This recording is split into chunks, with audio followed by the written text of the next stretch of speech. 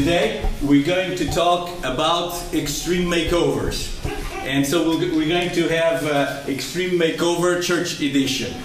Alright, so how many of you watch this show, Extreme Makeover? Are you ready for a change? Yes. So they do different makeovers. They do personal makeovers, in which they change a person like you see here on this slide. And they have all kinds of different shows now. They have home makeovers, they have neighborhood makeovers, they have restaurant makeovers, and it's very entertaining. So I love the home makeover, especially when you have a family, they're recognized in the community, they're so poor, and then the team comes and they give them these amazing mansions. It's like a palace, and the kids are all happy. And so my question is, are you ready for an extreme makeover? I'm not talking about physically, though. Sometimes I wouldn't mind to put some more hair, or more biceps or something like that, or lose some weight. I'm not talking about a physical makeover, but in our life, there's seasons in which the Lord does something new. And what I realized as we started here at Passion is that we have a group of people that are under a process of change and of improvement. And that's what we're going to talk about today. Now, in John chapter 14 in verse 2, Jesus said, "In my Father's house are many mansions. If it were not so, I would have told you. I go to prepare a place for you." So, guess what? Jesus is doing an extreme makeover in the place we call heaven, because He's preparing a place for us.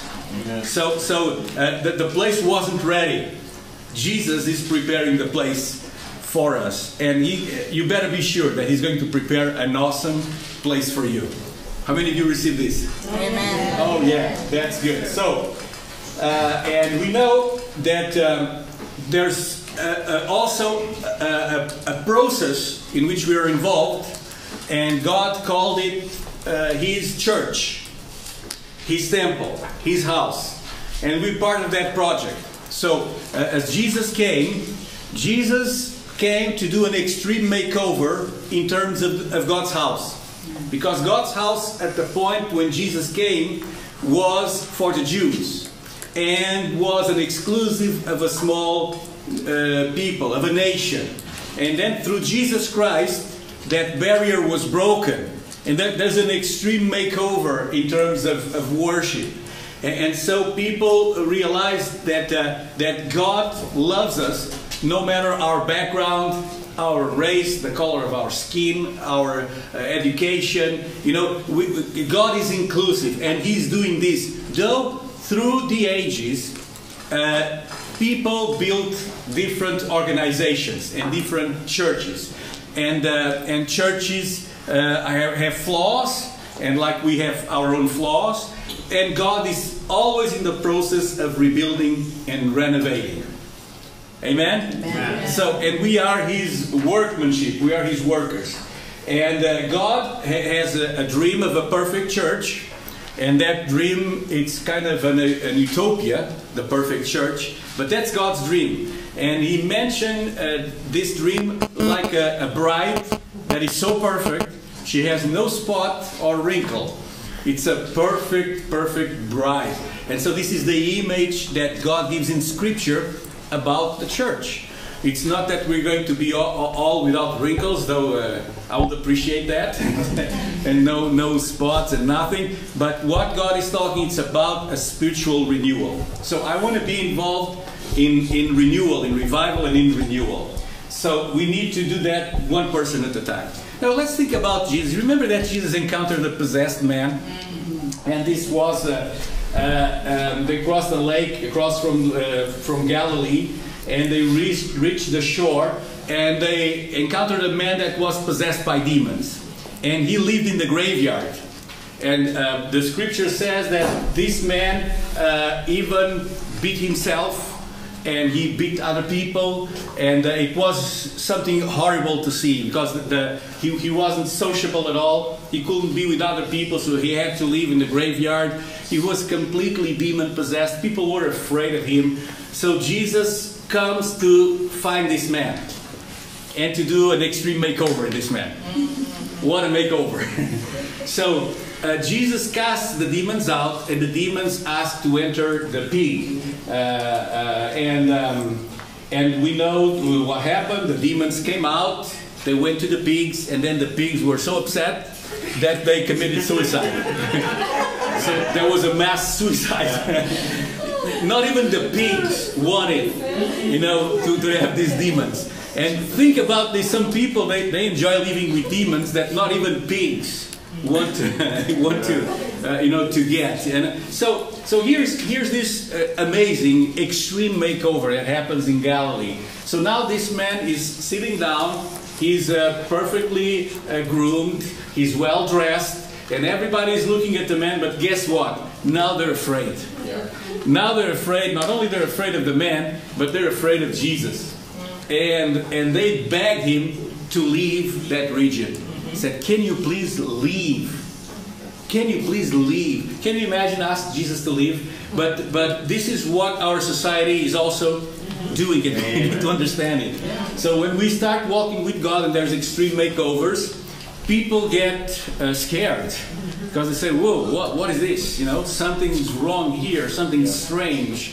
This is not normal. So let's leave Jesus out of this." So this is the situation in which the world is in, and we're in this world, and we need to understand the world. And certain times, I'm going to read just the scripture. It says on Luke 8:35, the people went out to see what had happened, and they came to Jesus and found the man whom the demons had gone out, sitting down at the feet of Jesus, clothed and in his right mind, and they became frightened. I'll be happy. Why were they frightened?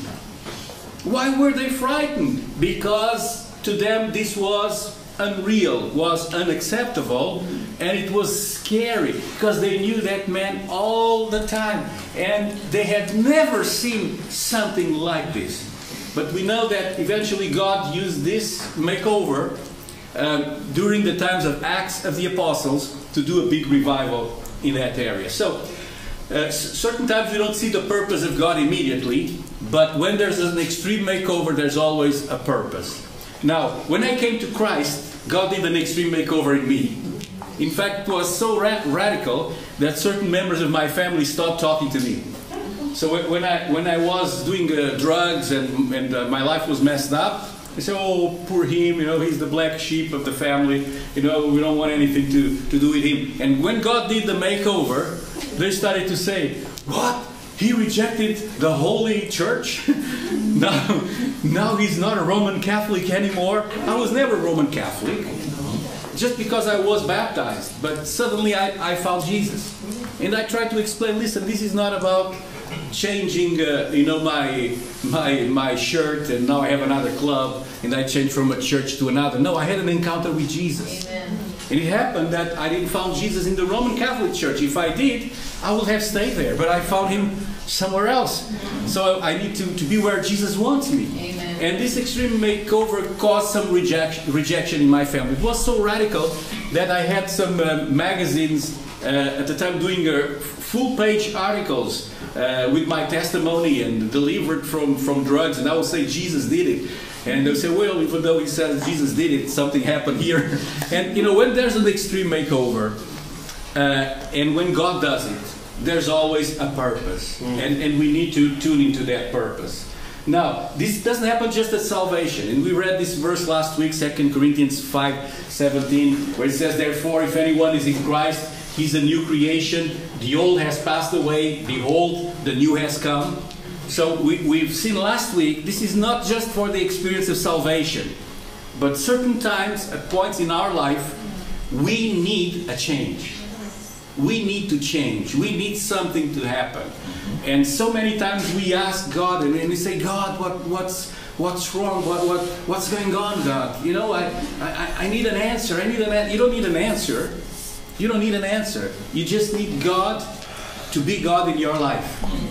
And be willing and ready to change. Now, whenever there's something that God does, He does a blueprint. You know what's a blueprint? I have this slide of a blueprint. It doesn't seem blue, but it's very blue here on the computer. But when there's a blueprint, it's a plan. It's a plan.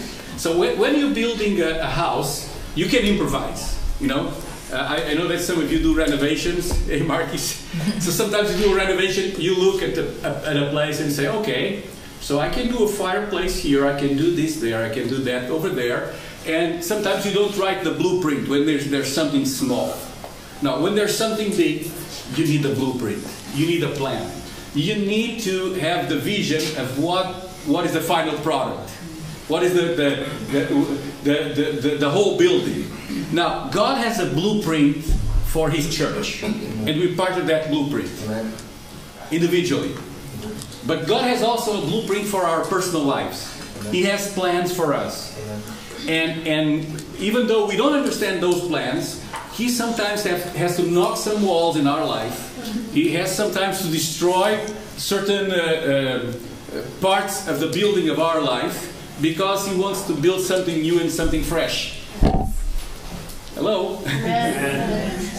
You know, I don't know about you, I prefer to live in a new home rather than in an old house. I had the experience of both many times.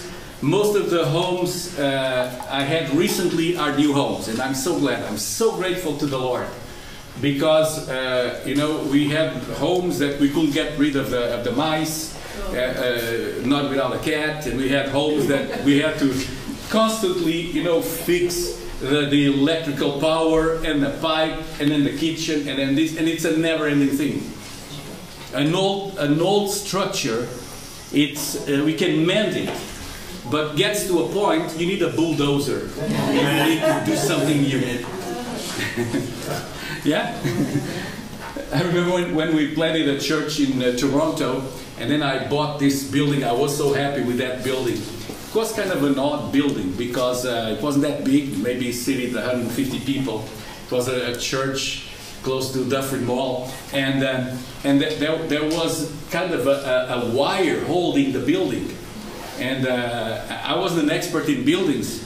And after we bought the building, I said, okay, let's remove this wire, this cable. They told me, if you remove the cable, the building will collapse. I said, really? So then we started to repair, and I thought, there's no big deal, just a few things to repair. Wow.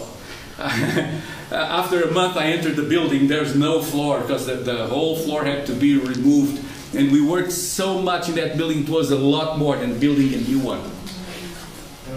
So I know a little bit about buildings with the experience of acquiring old buildings and trying to renew them. Now, our life, it's like a house, and we're structured in a certain way. The older we are, the harder it is for us to change. Hello? How many young people we have here? Come on, everybody! You can be young at heart, eh? So, God has a blueprint, and He has a blueprint for the new you. So, what we need to do if you're going to undergo an extreme makeover with God, it's ask the Lord, Lord, really, what do you have for me? What do you want me to do? And sometimes it's not very clear. It's like Joseph. He knew he was going to reach into a position of leadership, but he had to undergo, you know, prison and slavery and so many hardships in life until suddenly God changed everything, you know, in the blink of an eye. And some of us keep expecting God to do that in the blink of an eye, but if we're not positioned for change, He will not be able to produce the good things He has for us. Now, I could go on this over and over, but let's read this foundational scripture for today, which is Romans chapter 8, verses 28 and 29. And this is the English Standard Version translation. It says, "And we know that for those who love God, all things work together for good, for those who are called according to His purpose."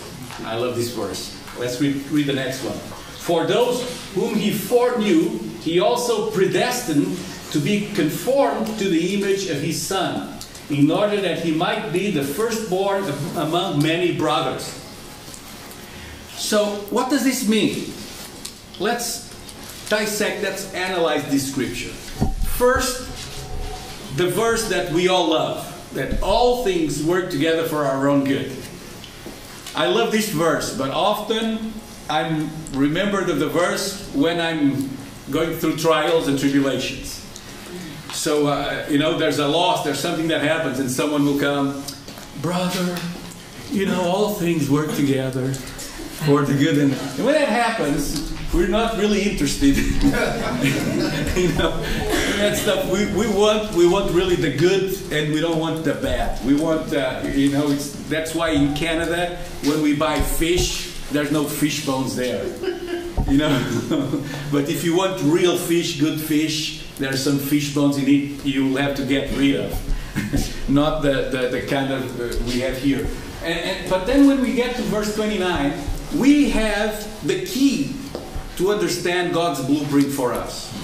And God says that we predestined us to be conformed to the image of His Son. What does this mean, to be conformed? Now, to become conformed, to conform, is to change shape. Shape. So we need to be shape shifters. Okay? Yes, in the Spirit. We need to change from Tony, from Wendy, from Paul, from Helen, from Judy. We need to change into the image of His Son.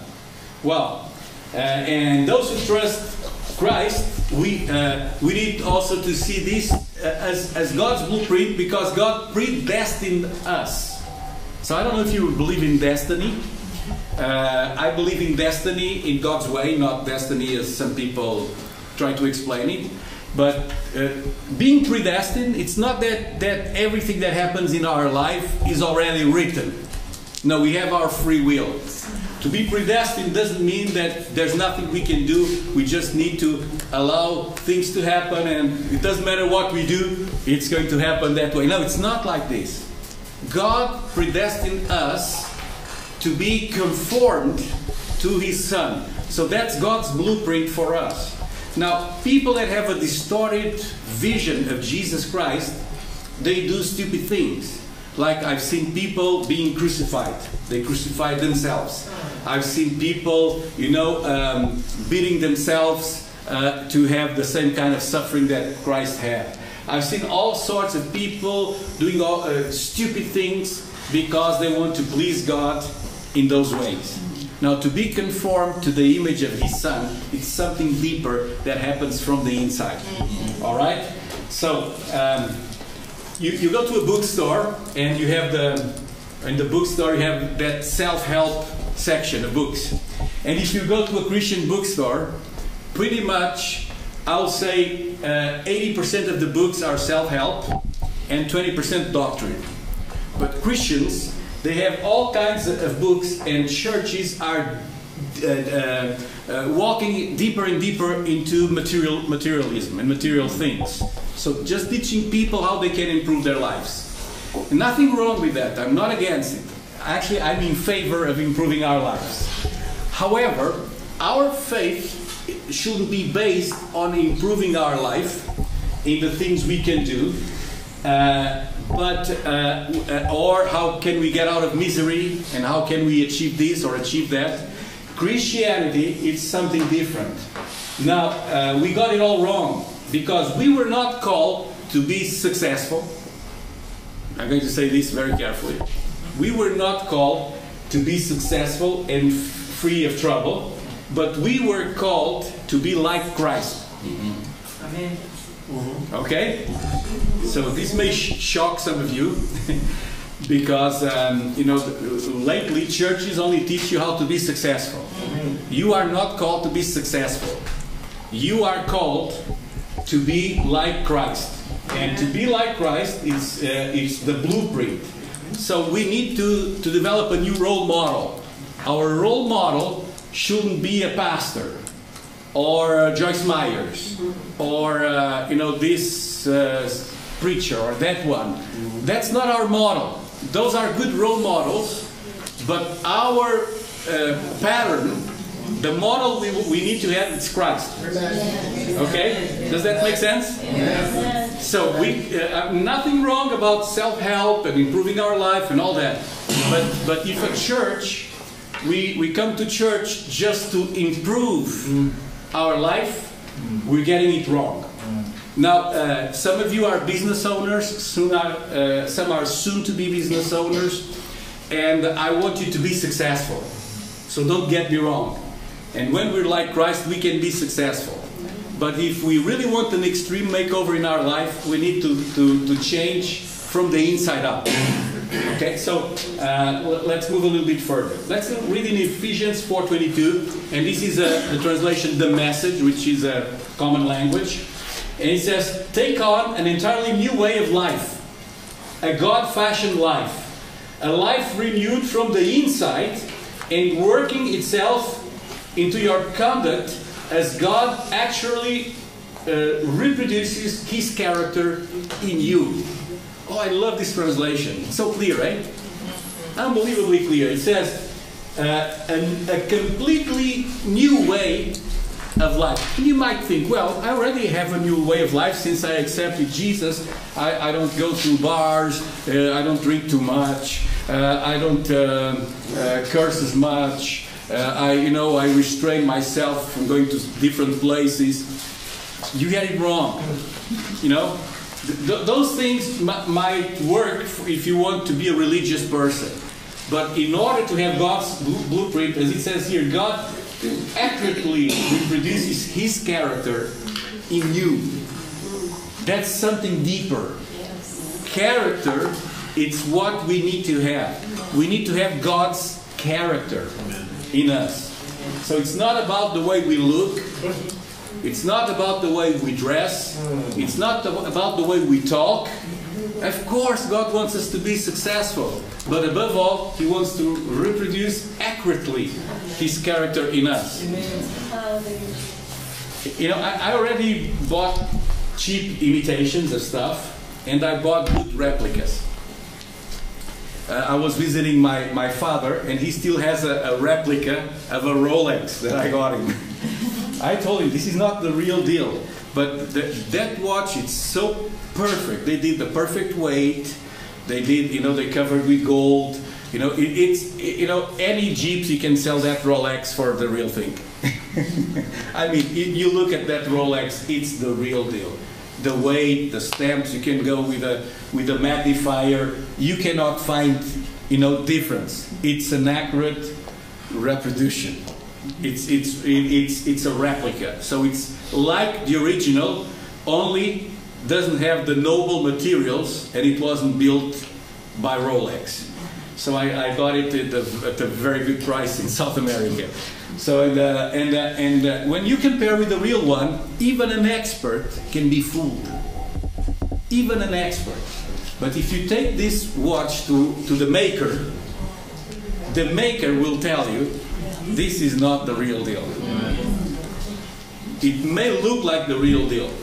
It's like my daughter bought some Bose headphones as a Christmas gift to his boyfriend, and she found it so cheap on eBay, and they were Bose, the packaging was Bose, everything was Bose. When they broke and we took them to the Bose store, they said, we've never seen anything so perfectly done, but it's not the real deal, because the wiring, it's a little bit thinner. So at the factory they were able to tell, and the sound was great. It sounded like the Bose headphones. It was great. It's a replica. In fact, I receive sometimes emails from China wanting to sell me, Canon cameras, good cameras for $40. $40, and that camera costs $600. At Costco. So if you go to another place, maybe $1,000. They sell me for $40. And you look at the camera, it's like the real deal, but it's not the real deal. Now, the problem with church today is that it's very close to God's blueprint, but we're missing something, because it has to be God doing this in us. It shouldn't be, you know, by our own invention. And when God does it in us, then certain things happen. Miracles. Miracles happen. Supernatural breakthroughs. And becoming like Christ does not mean to lose our personality. You see, there's a difference. Oh, I have a white slide there. There's a difference between personality and character. You have a house there, and character, it's the foundation. Personality, it's what you see on the top. So it's not a change of personality, it's a change of character. So God allows us to be who we are. So you're very unique, I'm unique. So, and we don't lose our uniqueness by having our character changed. But when our character changes, then we cannot see a person suffer without trying to help. Then we know that we need to do something more for the kingdom. Then we know, as the Holy Spirit tells us, you should give. And then we give, you know, because it's built in our character. And when God builds these things in our character, then supernaturally, you know, doors open, we're naturally successful. But our ultimate goal is not to be successful. Our ultimate goal is to do God's will. All right, so I'm almost finishing. And let me just go to a practical part. Now, we need a new calendar in our life. So how many of you know the calendar BC and AD? Before Christ and? After death. Okay, so that's what people think, but it's not. I'm going to just to explain what is it. Because people think, well, it's before Christ, AC, and BC, before Christ, and after death. Actually, it's not after death, but it refers to Anno Domini, which is a Latin expression, which is the year of the Lord. The year of the Lord. So when we look at the calendar, people say, oh, there's a difference of about maybe 6 to 12 years between, you know, the birth of Jesus and the death of Jesus. And so it's very confusing how people try to analyze this. And if you notice, more and more, they're trying to push other calendars. Now they're trying to push the Chinese calendar to us. And if you go to several stores, many stores, I've noticed this all over, they put this is the year of the snake. Yeah. The year of the snake, the year of the snake, the year of the snake. And you go to stores, some stores they even have on the counter. Yes. Actually, it was the post office. If you go to Canada Post Office, right in the counter, the year of the snake, the year of the snake, the year of the snake. Let's kill the snake. And they try to push different calendars. Why, you know, why does the world have the calendar we do have? Because Christians recognize that the most important event in history was, you know, Jesus. Amen. Jesus. So, before Christ, there's a calendar. And after Christ, there's another calendar. So in fact, it's AD, it's Anno Domini, or the year of the Lord. It's what it means. And the purpose of dating like this is to acknowledge the most important event in history.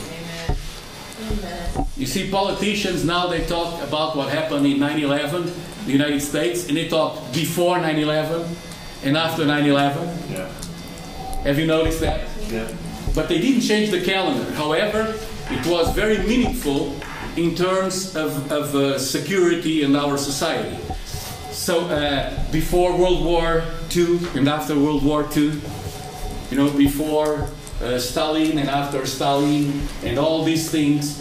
Now, if we want really to ask God to do an extreme makeover in our lives, we need a new personal calendar. And our calendar should be before Christ and the year of the Lord. Okay, now you might think, well, but I came to Christ when I was a young lad or I was a young girl. I came to the Lord, so this has no meaning to me. Yes, it does. because many times in life we really need a new beginning. Some of you have problems in your family. Some went through divorce or the death of a loved one.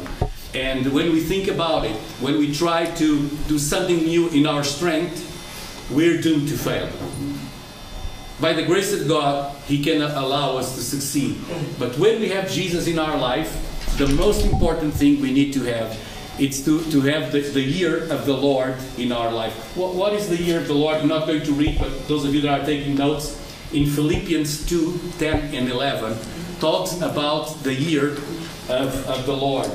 It says that the name of Jesus, every knee shall bow in heaven and on earth and under the earth, and every tongue confess that Jesus Christ is the Lord, to the glory of God the Father. So Philippians says that every tongue shall confess. So when we start to confess and to bow our knees to the Lord, that's when we live in the year of the Lord. See, Jesus came to announce freedom to the captives and the year of the Lord. What is the year of the Lord? Year, or the word year, it's, well, in Greek, it's not year, it's aion, which means era. So it's a new age. A new age, a new era. And we avoid this term new age as Christians because it's connotated with, some philosophies.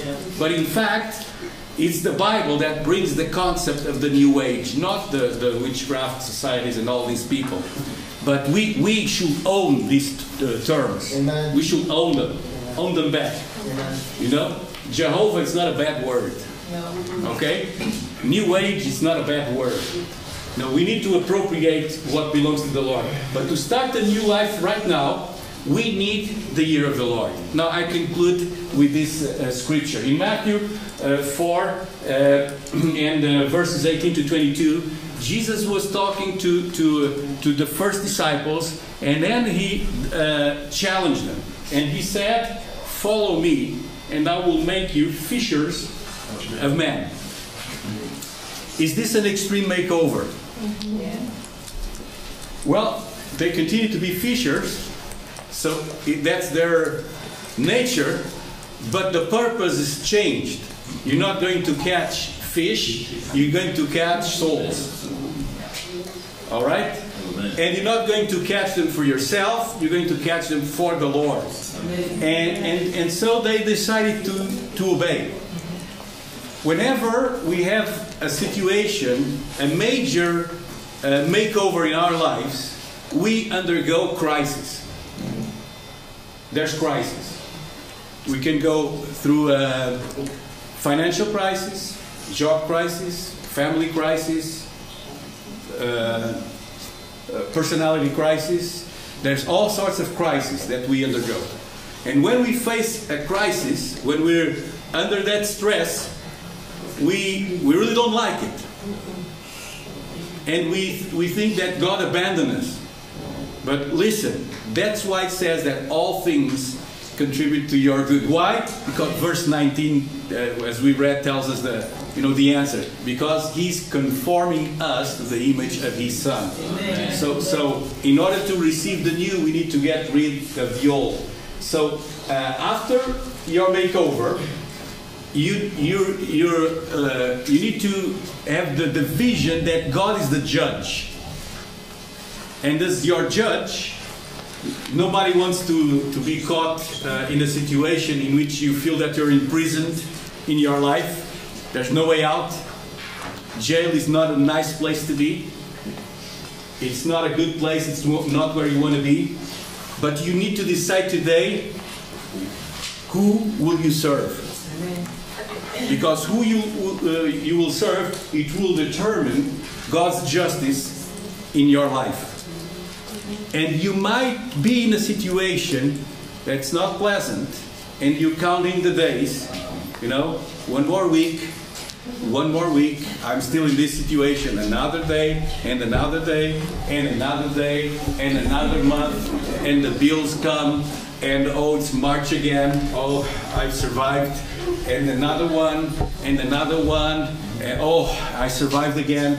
And survival mode, it's not the best that God has for you. But when we're in survival mode, God is shaping us into the image of His Son. So the decision that I'm going to challenge you this morning is very, very important. It's not to follow Christ, because I believe most of you that are here, you're already following Christ. But it's the decision to allow God to be God in your life. And you might say, what do you mean with that?